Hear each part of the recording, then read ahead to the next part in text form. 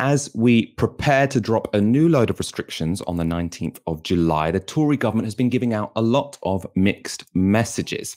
This is no more the case. And on the question of masks, this was Community Secretary Robert Jenrick on Sky News on the 4th of July, when he was asked if he would be dumping his mask on the 19th of July.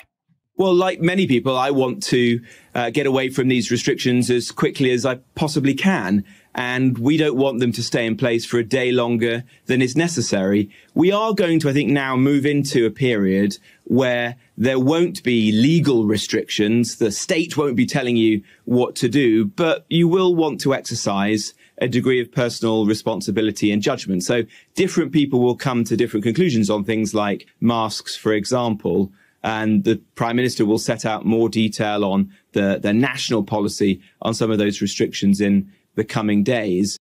So that was just a week ago. The following day, Boris Johnson laid out plans for July the 19th. They scrapped mask mandates in any and all settings. Now, during that week, I think probably most shockingly, actually, government spokespeople were asked, so what if businesses want to introduce a mask mandate? If they say you can't come into the supermarket without a mask, if Tesco or the London Underground decided that, and they said, oh, well, they'll have to check if that's consistent with equalities law, to suggest that actually the government is not going to protect any institutions from introducing their own mask mandates unless it discriminates against people who don't want to wear masks. Right. So it was really an incredibly irresponsible policy, also completely nonsensical to say, oh, you should just take, you should make your own judgment about the personal risk you are willing to take. That's ridiculous because, as we've been told throughout this pandemic, you wear a mask not to protect yourself, but to protect other people around you. So the idea that you'd make a personal risk assessment doesn't make any sense whatsoever. It was a stupid policy.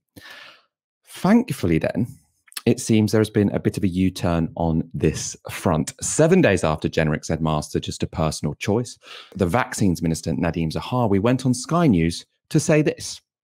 The guidelines that we'll set out tomorrow will demonstrate that, including guidelines that people are expected to wear masks in indoor enclosed spaces, and of course to remain vigilant with hands and face and to just remember that if we all act responsibly, as we did with the vaccination program, the nation came together to vaccinate. 80,000 vaccinated volunteers came forward, out of retirement and to vaccinate. We can come together and deal with this pandemic in a way that is responsible by thinking about our own actions and how they impact other people, including, of course, people who are maybe immunocompromised. Now, that message from Nadhim Zahawi is much better than the one from Robert Jenrick, right? It happens to be the complete opposite of what he said, but the government have clearly got to a slightly better position. They're saying you should wear a mask for other people. They completely abandon this idea that it's based on individual risk and the risks you are willing to take as an individual. He's also brought up immunosuppressed people whose vaccines might not have been that effective because their immune systems don't function as well as one would hope, right? That's sensible, what's being said there. So what prompted this change? It's an interesting question. It could be scientific advice. Often when the government have changed policy throughout this pandemic, they've said, oh, the science have changed. The science has changed. The problem there, the science hasn't changed here. They've been saying the same thing the whole time, which is that you need to wear a mask to protect people around you. And also the idea of getting rid of mandatory masks on the 19th of July is ridiculous. This was never a policy which was endorsed by scientists, as you saw actually in press conferences last week, where Chris Whitty and Patrick Vallance stood next to Boris Johnson and said they'll still be wearing masks in public places, in indoor public places. What then does explain the shift? Now, it might not come as a surprise to you that it seems to be that the Tories got cold feet when they found out the public weren't particularly keen on the policies they'd just put forward. Essentially, they were worried it was going to damage them electorally. I want to show you some interesting polling, which I think essentially explains this change of tune. It's from YouGov. They asked members of the public whether they thought face masks should continue to be mandatory on public transport after the 19th of July. 71% said yes, they agreed it should be mandatory. Only 21% thought it should no longer continue to be mandatory. So the Tories, by saying that all of these mask mandates will end. They found themselves radically out of step with the public.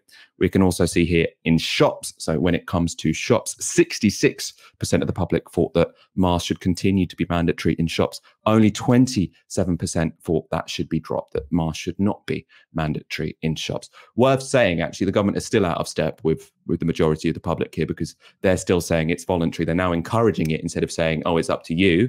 But what the public want, and what the scientists essentially want as well, is to say, look, let's just keep masks in places such as the tube and in places such as shops. There's literally no reason to get rid of them whatsoever.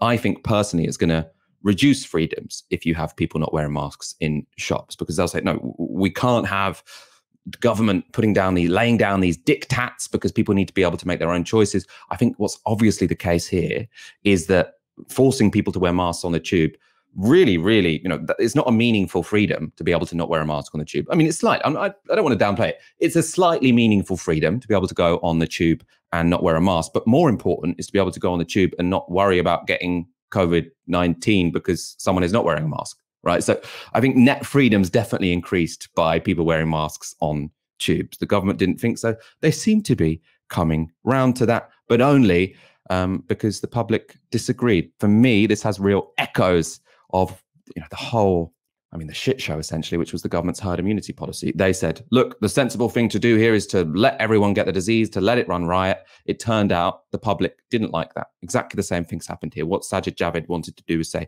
I'm now the health secretary for Tory backbenchers. That means I'm going to get the public used to COVID-19. We're going to have a policy where we let it run riot so that we can move on. The public have spoken. They, unsurprisingly, don't want that.